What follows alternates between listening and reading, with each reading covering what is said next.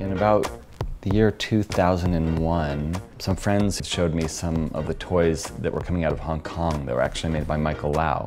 And I ended up flying over there and just looking at these amazing designer toys that were being made in Hong Kong and actually in Japan at the same time. So I flew back and I started Kid Robot.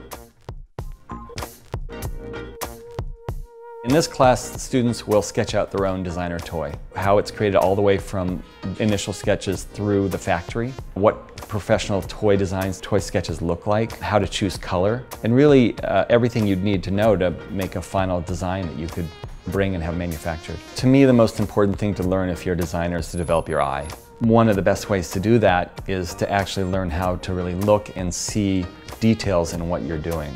I partnered with Skillshare because I thought it was really the best online forum for learning design. And you've had other really great classes on Skillshare. And to be among people like Jeff Staple, who's also a close friend of mine, was really a great privilege. My name is Paul Budnitz. I'm the founder of Kid Robot, of Budnitz Bicycles. I'm an entrepreneur, I'm an author, I'm a designer, and I generally just like to make things.